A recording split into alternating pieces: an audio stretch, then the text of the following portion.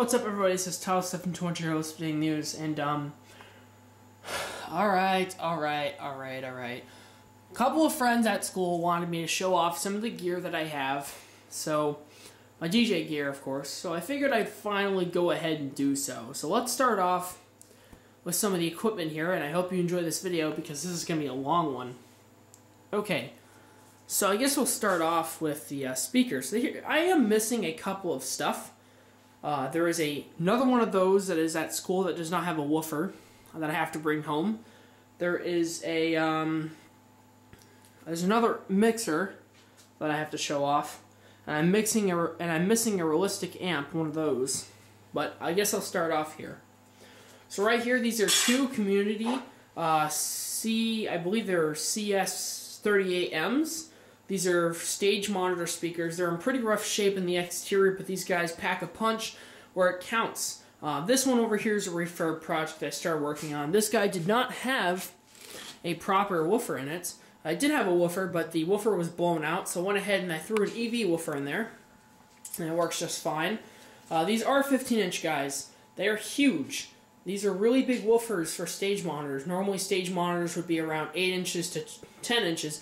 These are 15, so these are overkill, way overkill, and they are a little dusty, so don't mind it.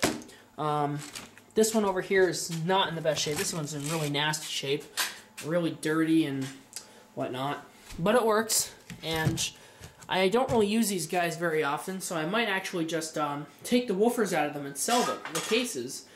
Mainly for the factor that they've got this shaggy carpet, rat fur carpet on it, and I can't stand that crap.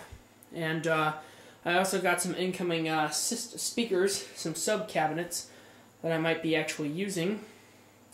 So yeah, below it, over here to the left of it, this is a Cerwin-Vega B36A.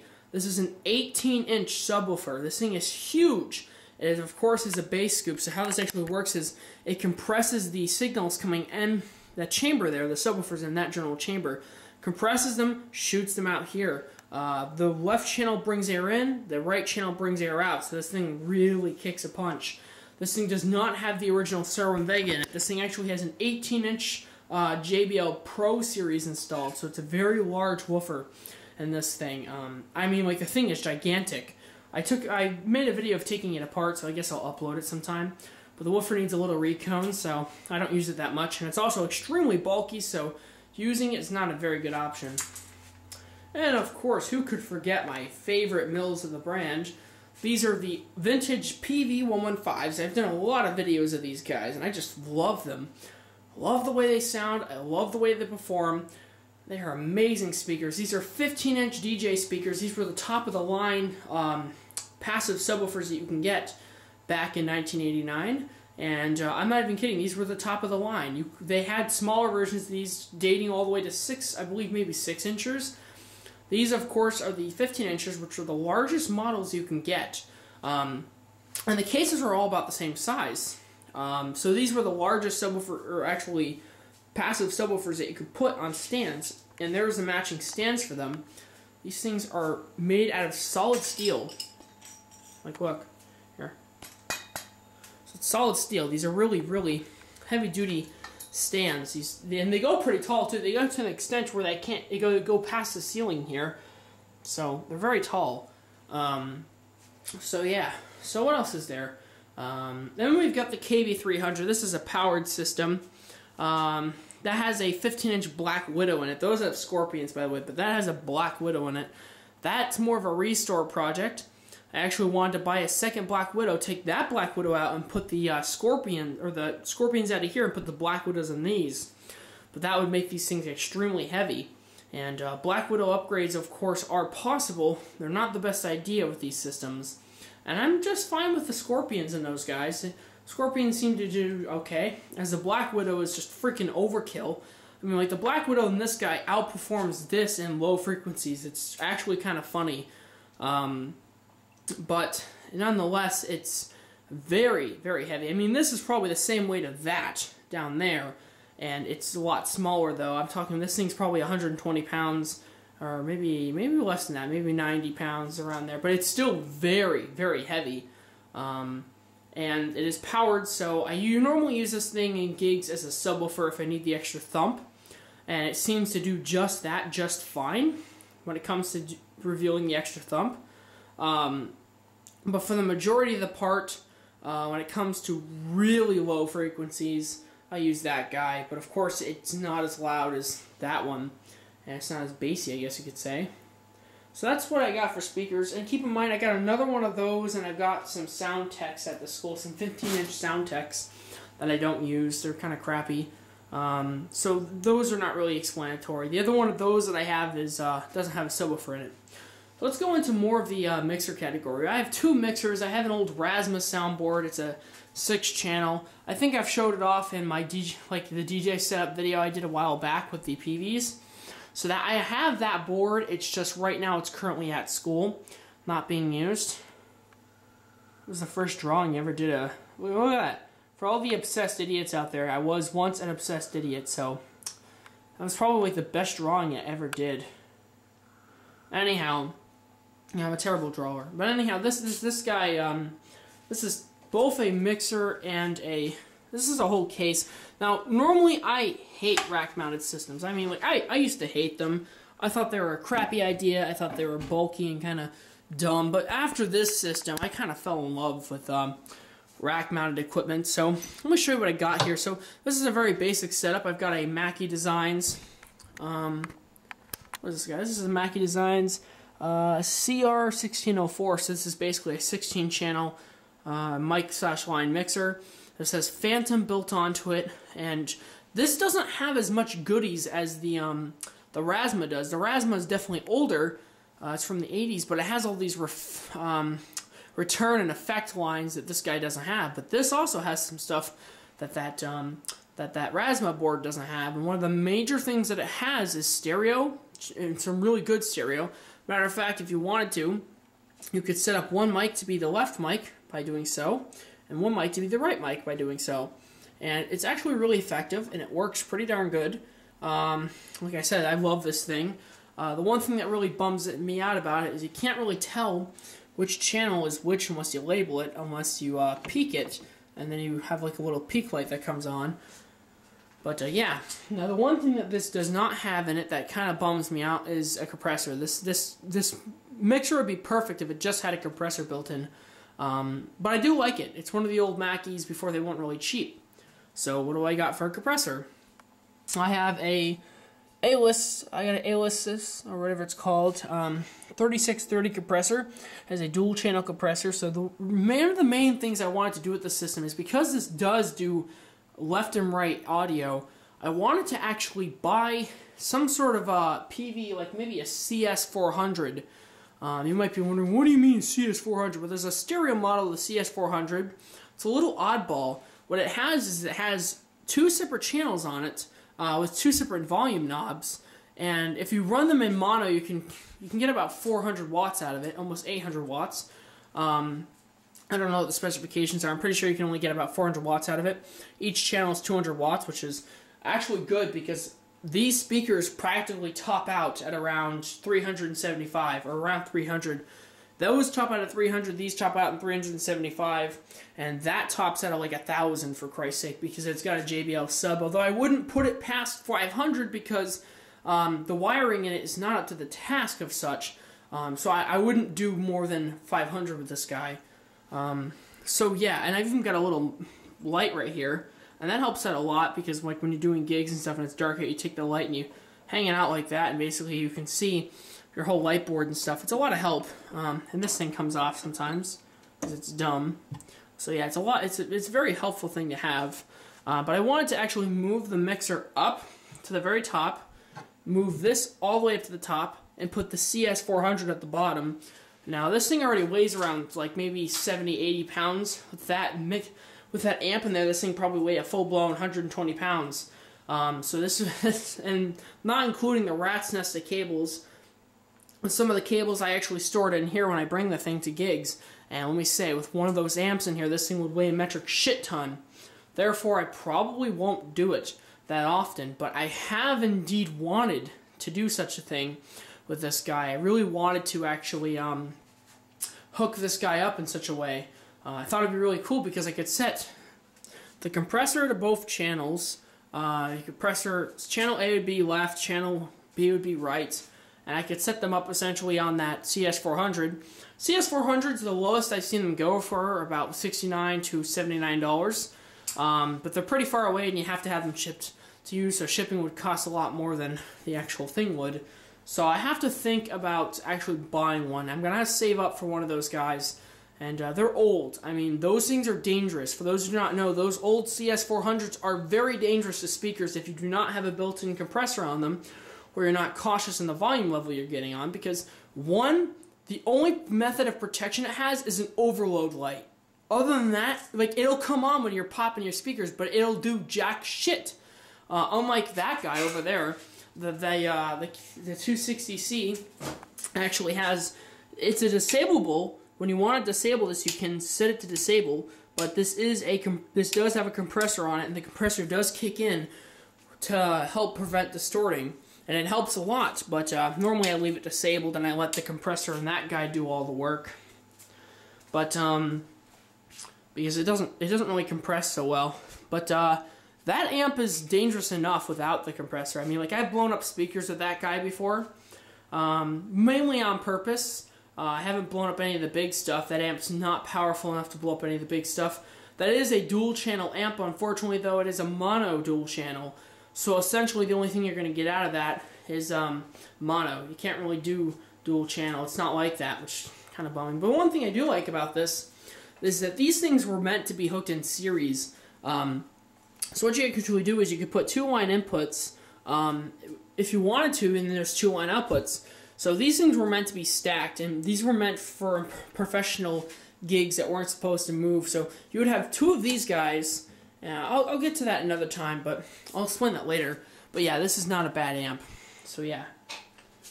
Moving on. Okay, then we'll get to this guy. Like I was saying, this guy is a little interesting. This is a PV 260C monitor style amp. Now, the 260C style amps came in all sorts of variations. One thing I love about PV is that there was never one of the same model of amp. There was always the same model, but it would have different variations of it.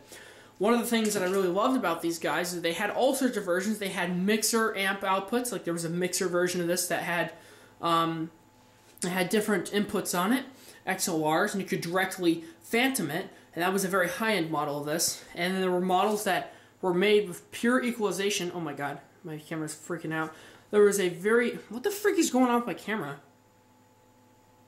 Wow, and it's getting worse. What the f... Okay. Okay, that was really weird. There are models of these guys that actually have very fancy equalization methods for one channel. This is a generic monitor amp, which means that this guy right here is to drive something like those, or this. Nothing really too special. It's got an equalization thing on it, but essentially it's a very generic 260C amp. It's one of the lowest end ones, although for its time it was very good. And the 115 is of course with the highest end for their time. I'm not going to lie, for that thing to be a transistor style amp, it's a full-blown solid-state transistor amp. It sounds pretty damn good for its age. Transistor stuff was not really so good sounding from when it first came out, but PV did it right. They really did. Of course, a lot of the more modern PV amps, even though they're built like freaking Chinese piece of craps, and they're not exactly up to the task, they still sound a lot better than one of these guys, so just keep that in mind. PV made some pretty good speakers back in the days, but their amps were, they're a little off. I already described that guy. So basically, these are just random laptops, but these 2 laptops right here are my DJ computers.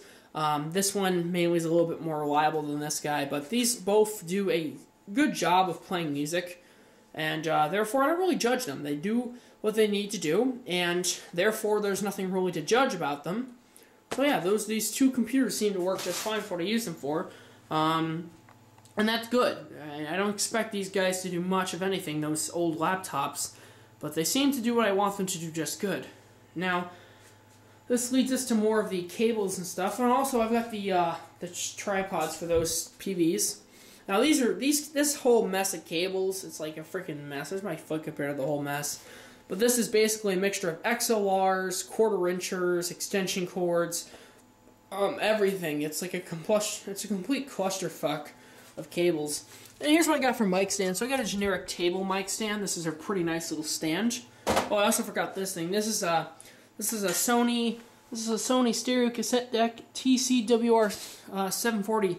Now I don't use this thing for DJ gigs, and it's kind of a home audio piece of equipment. It's a very high-end home audio piece of equipment, but it's the nicest sounding cassette deck I own, and it sounds amazing. I mean, like, this thing is awesome. It's very fancy too. Anyhow, that's what I got for those stands.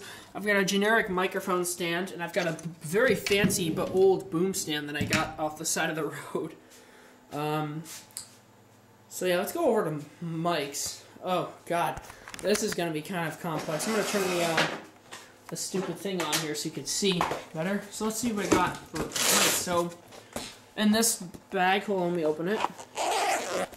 In this bag, I've got a Sennheiser Lav. What the hell? What is in here?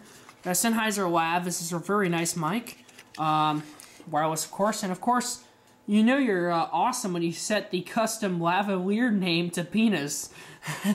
I did that more or less as a joke, but awesome mic. They even got a little lav in here for it. I don't use it much though, so whatever. Right here I've got this is a really awesome, this is a condenser microphone. This is a Sony ECM44B. Whoops.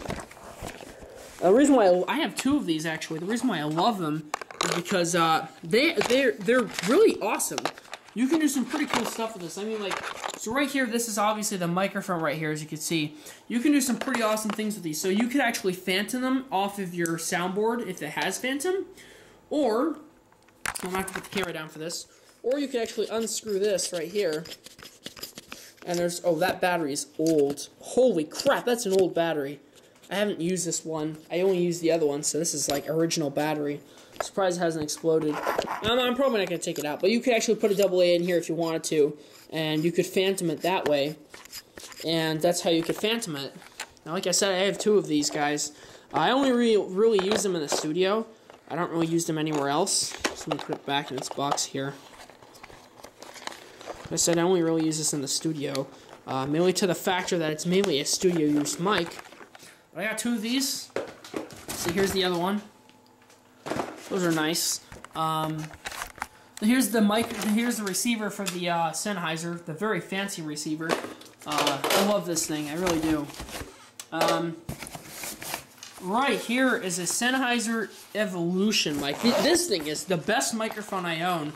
We're talking. Oh, here. I'm turning off the night vision here, but look at this Sennheiser E838 or 835. I have heard a lot of people love these mics.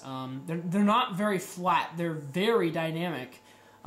They pick up everything around them, which is the reason why I don't like them that much. But they are awesome. I mean, this is the most expensive mic I own, and it's probably the best sounding one I own. A lot of concert people use these. They love them. So yeah, these are very common between audio or like professional people that actually do a lot of gigs. I'm very happy I own one of these because these things sound awesome. I'm like, these are better than my Audio-Technicas that I have. I have some pretty nice Audio-Technica ones that I'll show you. So right here is an Audio-Technica Freeway 600 series receiver. This is a very old receiver. This is nasty old. But it works. I got them for free, so I can't complain. This is a Phantom mic. This is a TalkBack series mic. This thing is a dynamic mic. It picks up everything. I mean, like, this is a crappy mic, to be honest with you. The only reason I use it is because sometimes I'll be doing gigs where I need a mic that needs to pick up everything around it. As an example, the drums. This mic does great for that, but it also backfeeds like a bitch. So I don't use it that much, but I don't even know what brand this is. I think it's a... Oh, it's an Audio-Technica. It's an Audio-Technica AT859 OMLK or X. So yeah, it's another Audio-Technica because like I love Audio-Technica. These are just like old lapel camera mics. These are Aesden WR Pro wireless receivers. These things are old and they sound like ass, but they work though, and if they work, then that's fine by me. As you see, the little antenna comes up. I think this one's actually broken. The antenna on it's broken, so I gotta have to push it in there for it to work. I got 2 of those. See, like I said, I got 2 more of those.